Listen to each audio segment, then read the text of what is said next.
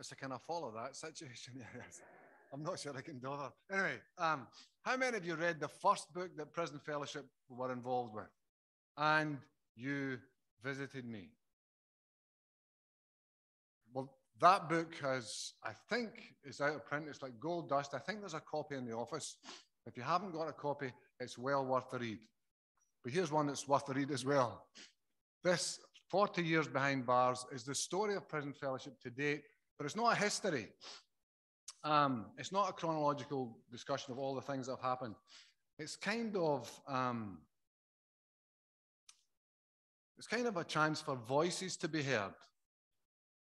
So it's got the voices of men and women who've been in prison, the voices of men who are in prison and women in prison, the voices of volunteers, the voices of the inspectorate, and voices of governors, those who've been impacted somewhere or another by Prison Fellowship and what they think about Prison Fellowship. And the stories in here are inspiring. And most of them come from people dotted around this room. A lot of them were told by people who are sitting in this room now. It's well worth, in fact, if you go online to order it, it will cost you £9. Today,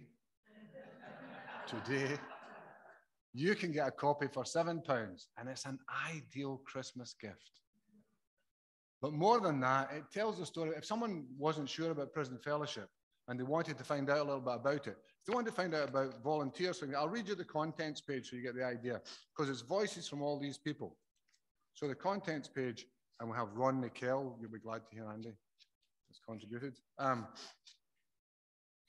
So we have the voice of history, which puts us in the context of the international family that we're a part of, directors' voices, women's voices, men's voices, volunteer voices, the story about the sycamore tree and restorative justice and the people who've voiced what happened to them on that course, the new course on the time to write, liberated voices, trusted voices, and the voice of our director, John, telling us what's going to happen next.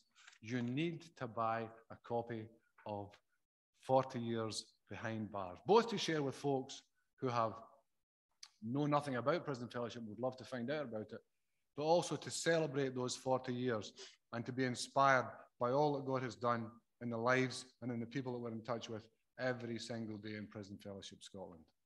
Come and see John. In fact, John has told me that he can arrange for bulk orders, so that if you would like more than 20, or you would like at least 20, then please see John. And oh, there he is. John. Oh, sorry, I take it all back. I should have listened more carefully to David telling me what his remit was. This is one of the other things that's on your plate.